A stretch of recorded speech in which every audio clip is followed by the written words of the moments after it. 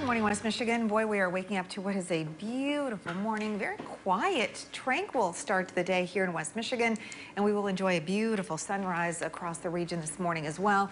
Looking at precip chances after such a super soggy, record-setting rain event over the weekend, along with those chilly temperatures.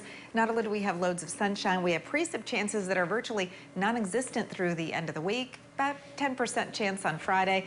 And you can see unfortunate timing here as the rain chances really start to ramp up as we head into late Saturday and Sunday. Temperatures between here and there will hold in the low 80s with all that sunshine today, tomorrow, Thursday into Friday. And as that active weather moves in, temperatures will turn just a little cooler for the weekend. High temps in the low 80s, lows in the upper 50s to low 60s. That is a very comfortable air mass that will be gripping the region. And it will hold on for the next several days. The overall pattern does remain sunny through Friday with the active weather returning for the weekend. 57 degrees in Grand Rapids at Ionia now, 59 in Allegan, 60 in Holland and South Haven, Kalamazoo.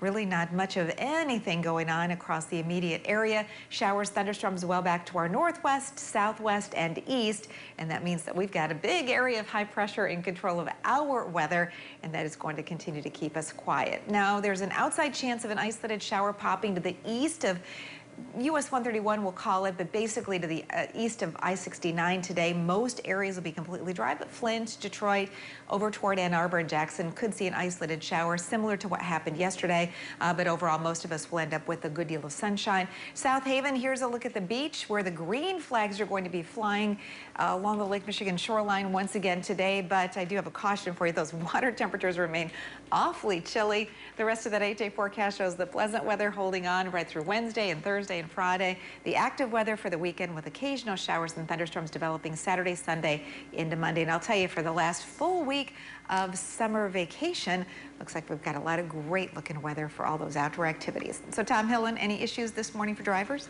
Not at the present time, which is the good news, but I do want to get folks in the Holland and Zeeland area ready for a total closure that will go into place this evening. This is along the eastbound lanes of I-196. You're used to a lot of construction in that area all summer long, so they're going to completely shut down eastbound I-196 at Byron Road from 7:30 this evening until 8:30 this evening. So not a long duration thing here, but enough where that could cause you some delays if you have to travel through that area during that time.